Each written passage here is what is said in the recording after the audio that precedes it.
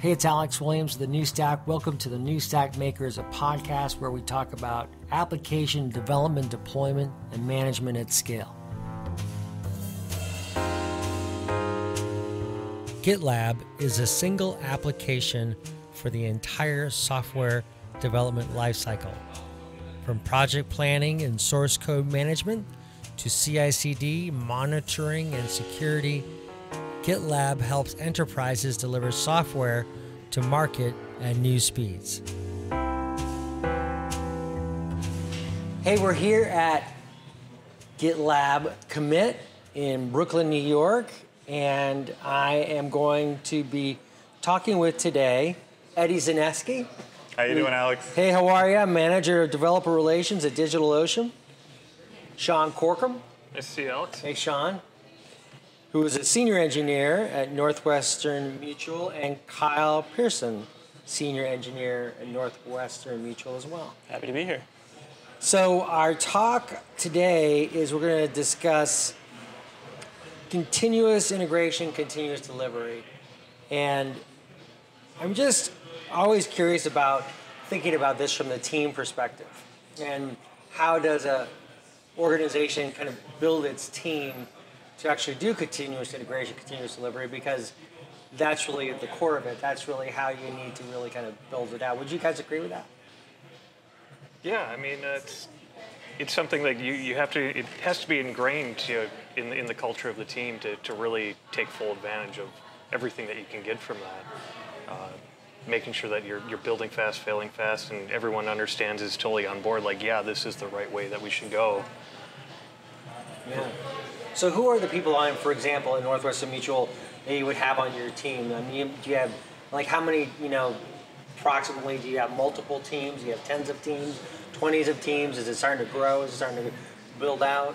Well, so you've got the core, like, CI/CD team that's going to be leading and setting a lot of the best practices and maintaining some of the shared services, but then CI/CD isn't just stopped there. You have ambassadors out in the, the development teams that are, becoming CI/CD practitioners or leaders that are trying to then grow that same mentality and propagate that culture throughout the enterprise. So at DigitalOcean, who is on your team? Who are the people that you have on, for example, the teams that are building out the CI/CD pipelines and building out the product and service? Yeah, so I serve on our developer relations team, but we have a full CI/CD pipeline team inside of DO under engineering. And they have a bunch of cool stuff built out, and I think they're doing a lot of work next quarter too. So, So tell me then about GitLab, and what were you doing before you started using GitLab, and how did you guys make that migration to the platform? So I've been around NM long enough to remember we were using Team City for our CI and Team City? Yeah. I've never heard of that. It's from IntelliJ, if I remember right. Yeah, JetBrains, yeah.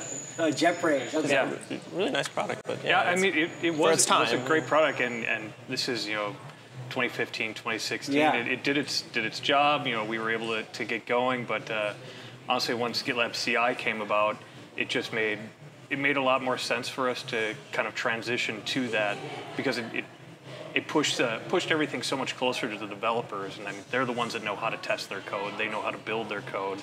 So we can set up, like, hey, here's a template of, like, if you just want to go, you can just, here you go. But if you need to, like, go off the beaten path or something, like, they can just take care of it themselves. They don't have to worry about, like, contacting another team to, like, hey, I need a change to this. And you can just do it, get going. How does it fit then with the experience that a developer has, for example, Kyle?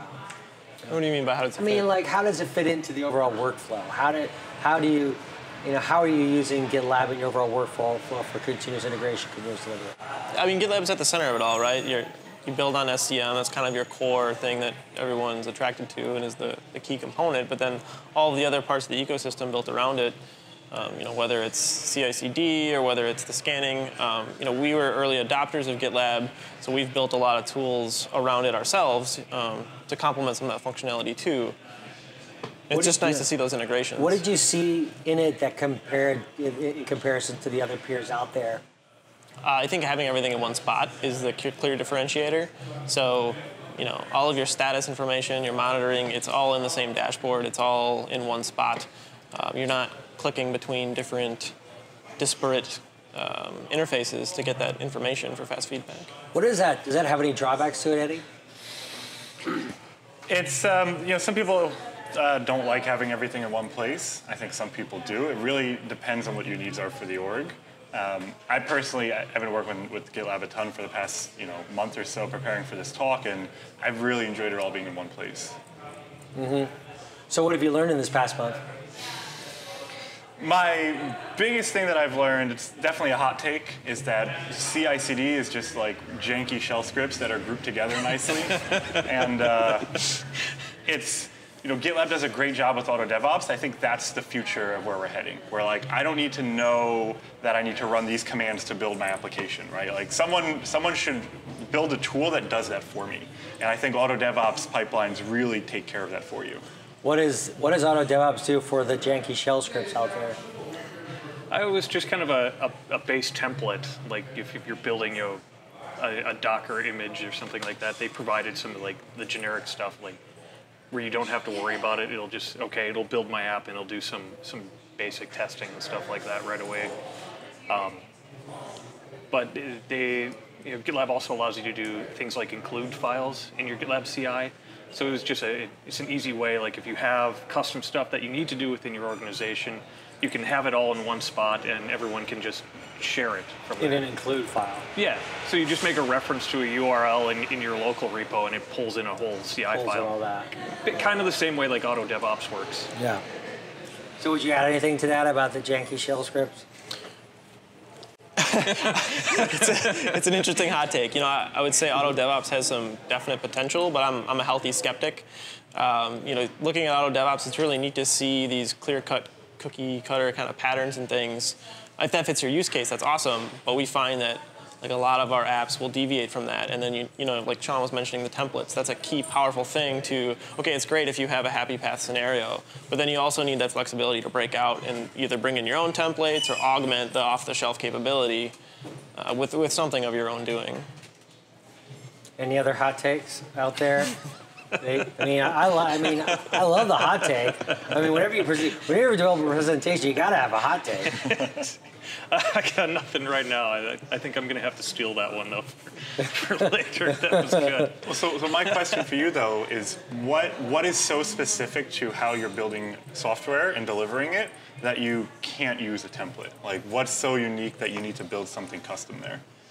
In some cases, it's probably not even necessarily the best reasons for having things that are custom, and I'm the first to admit that. But I think when you're looking at a company as old as ours, we have to meet legacy needs, we have to meet the current needs, we have to meet the future needs. So to bridge all of those different generations of applications, a lot of the stuff that's coming out from GitLab is targeting, okay, your 3-tier web app or your Node.js, all this good stuff. Well, we have mainframe stuff too. You're not getting an auto DevOps template for mainframe. It's not there. So when you have other requirements that are enterprisey and don't necessarily fit in with a cloud-native strategy, but you still want to bring along and apply the same CI/CD principles, apply DevOps best practices to those other sort of modalities, that's where the custom stuff is really justified. Yeah, that's fair. I did not consider using mainframes. Was it IBM? Someone just released a new mainframe like 2 days ago. I think it was IBM. Yeah, I've heard things like, mainframe Docker and things like that, but, it's all TBD. It's a moving target. There's a new open source project for mainframes. I think it's called Open Mainframe. Cool. Anyway, moving on from mainframes. Sorry, I didn't mean to throw us back into the Stone Ages. It's interesting. So I just did an interview with some people about GitOps. What's your hot take on GitOps and how it relates to continuous delivery? Do you have any kind of thoughts on? Do you use GitOps? Is GitOps just kind of a buzzword? Is it that everyone has a hot take on? I was going to say it's a buzzword. It's a buzzword for stuff that a lot of people are already doing. Is Git the source of truth still then? Is it? Is it the source of truth then? And so if it is the source of truth, then it doesn't really make any difference on What you call it? On what you call it? Or what you call it. And then Oh, yeah. I think you summed it up nicely, actually. I mean, you can put a brand or a word on it, but yeah, if you're using Git as kind of the center or the source of truth, and then it propagates through pipelines, you're sort of already doing it. That's what GitLab provides. Yeah. So, but I mean, I guess when I'm thinking about Northwestern Mutual, it's an insurance company that's been around for a long time. And so how do you simplify it so continuous delivery can be, spread far and wide inside the organization? Because we have seen that, there's documented upsides to it. You wouldn't be doing it if there wasn't.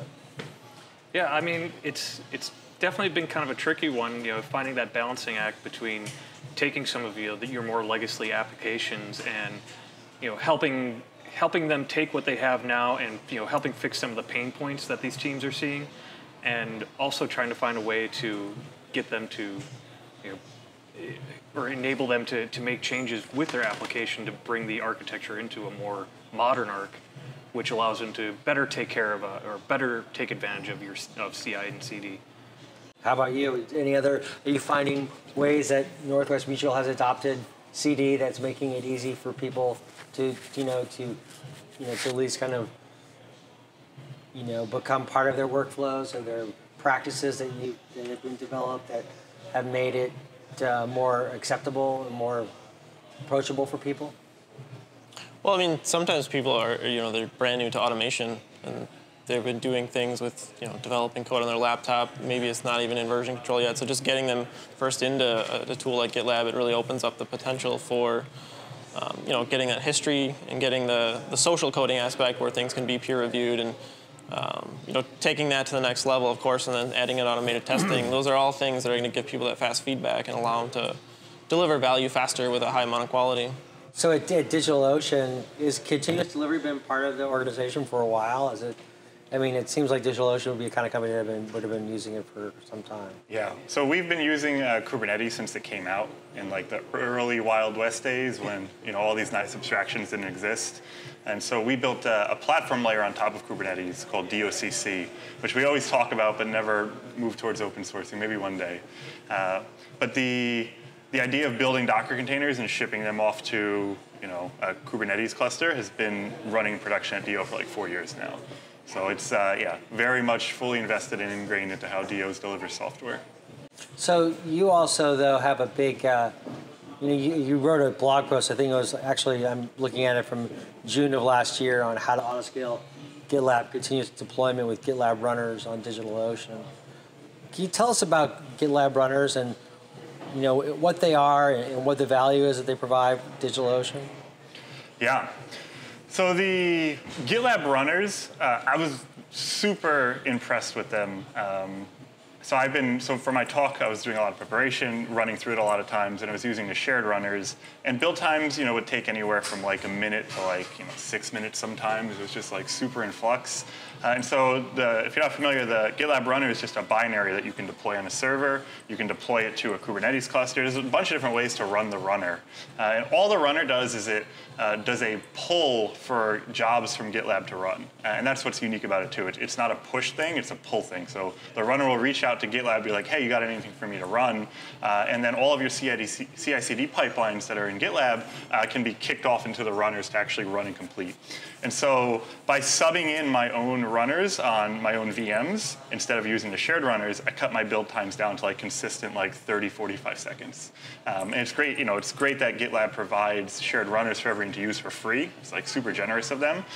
But like when build times and that kind of stuff are in your need, that's where you really want to lean on those runners. They can do a lot for you. Are there any drawbacks to the runners that you find? Are there any kind of what are the kind of trade-offs that you're finding with the runners? I think the runners are, it's really mature at this point. Like it's definitely got like a little heart on GitLab's, readiness chart. I don't remember what Sid called it. But it's like super secure, it's super stable. Onboarding a runner into your GitLab project is just the smoothest thing. You just run like GitLab runner register, and then it walks you through like a wizard in the terminal about like paste in the URL, paste in the token, name this one. What do you want to use for your executor? Do you want to use Docker, Docker machine, a bunch of different other options. And it's like definitely really just like well done with like a super ease of use for developers in mind. And no, I don't really see any drawbacks. Actually, one of the biggest benefits, I mentioned the pull instead of push. I was talking to Philip Schwartz from T-Mobile. I think he's giving a talk here. And they switched to using GitLab SaaS because it was easier for them to get GitLab SaaS approved than GitLab on-prem, because if you do on-prem, then you have to worry about punching holes in your network, putting things behind your firewall. But by using GitLab SaaS, they were able to run their runners inside their own network, and because it's a pull instead of a push, they had to open no holes in their network, so it's super secure that way. So I'm sorry if I butchered that, Philip, but that's the story you told me last night. So do you guys use the SaaS version or on-prem? We use the on-prem. And why is that? I mean, being a financial tech, we have a lot of compliance and regulations that we need to, so it was for those reasons that was our option. We would never get the SaaS option approved. Does that lead to any matters you need to think about when running GitLab runners, for example, that Eddie was discussing? Well, it's a similar story. I mean, we obviously don't have the free ones from GitLab.com because we're not on the SaaS solution, so we run our own farm and use a variety of the executors that Eddie mentioned. They each kind of have some of their own pros and cons, and it's nice to have that flexibility so that whether Kubernetes is the right fit or whether Docker Machine is the right fit, you can mix and match and run a nice hybrid fleet as flexible as you want. Are you presenting at the conference? Yeah. What's your topic? We're both presenting one that's about running GitLab in Kubernetes and the GitLab runners in Kube. Okay. At the enterprise level. Yeah. So what are some of the themes that you're discussing in your talk? Well, for my part of it, it's a lot of the experiences and kind of things that we learned as we started moving GitLab into Kubernetes. We started working on it back in 2016, so there was no kind of documentation around that. Nobody was really even thinking of it, especially at a larger scale. So I'm handling the CI aspect of it. I'm talking about how we're starting to dabble in running GitLab runners on Kubernetes. Like I said, we have the Docker Machine environment, but Kubernetes provides some interesting security options, actually. If you integrate with the GitLab CI configuration, you can do some neat things with integrating with an IAM provider, and then actually get auto-rotating credentials into your pipelines using Kubernetes. So I'm going to talk about kind of a use case and going from static credentials into moving to Kubernetes. You can get a nice time-bound, auto-rotated to reduce your risk profile. How are you finding the monitoring and the observability capabilities now? Are those rising in importance for you as you go to more continuous delivery environments where you're running lots of where you're building out in GitLab and using these runners? Oh, absolutely. I mean, you don't know what you don't know until you start getting this information. Once you finally get it in front of you, you can find where are my choke points, what's going on, and you can start taking proactive steps to make sure that it doesn't become an issue, or if there is maybe something going on, it reduces your mean time to resolution, which obviously provides a lot of value. Yeah, it certainly does. So when you're looking forward with GitLab, and we're just going to be coming to the end of our recording here, what are some of the things that you're looking to do? What are some of the next steps with GitLab at DigitalOcean, for example? Yeah, so GitLab is in our marketplace. We've had a one-click image to spin up a GitLab instance for a while. I'm pretty sure we're adding them to our Kubernetes marketplace too, so you'll be able to deploy GitLab into your Kubernetes cluster really easily. I mentioned before that our CI/CD team is about to do a bunch of discovery work. So inside DO, we have 3 different CI/CD platforms we've been using. They finally standardized on one, and now we're trying to figure out what to do with the container registry. I think what we really need is an all-in-one solution like GitLab, honestly. And I'm not just saying that. It seems like the team's been using all these different pieces, building all these different parts out, and they're trying to figure out how to clobber a bunch of tech together. And in this case, I think using a out-of-the-box solution sounds like a great idea. Like an open source project? Yeah. Like Harbor? Have you looked at Harbor? So the team is definitely looking at Harbor. They're comparing a few other options out there too. So I'm really not sure what they're gonna choose. So we'll see. And how about from your own perspectives? You guys are using Kubernetes. You're using GitLab. What are some of the next things on your mind? What are you Well, on the moving topic forward? of security, I mentioned the Kubernetes integration we're talking about, but actually what could really even eclipse that is the upcoming Vault integration. So we're super excited to see HashiCorp and GitLab pair up and offer, that rotated credentials, brokered federated authentication type thing, and integrating that at the enterprise scale, things like Active Directory or single sign-on. That's going to be a real game changer for making sure your pipelines can access other resources securely. Well, great. Well, we've covered some good territory here. We got the hot takes. Yeah. I like the hot takes. We talked to you just about kind of the team compositions and who are on your teams and the importance of how you scale out CI/CD inside big organizations such as Northwestern Mutual, and discuss kind of the next steps for GitLab and CI/CD. And we keep hearing about HashiCorp and GitLab coming up. So again, the reinforcement there. So thank you very much for all your time. Thank you. Thanks, Alec.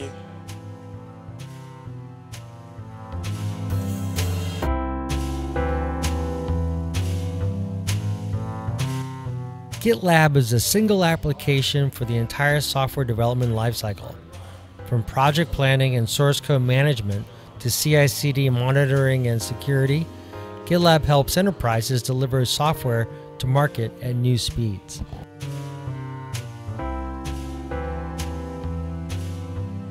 Listen to more episodes of the New Stack Makers at thenewstack.io/podcast. Please rate and review us on iTunes, like us on YouTube, and follow us on SoundCloud. Thanks for listening, and see you next time.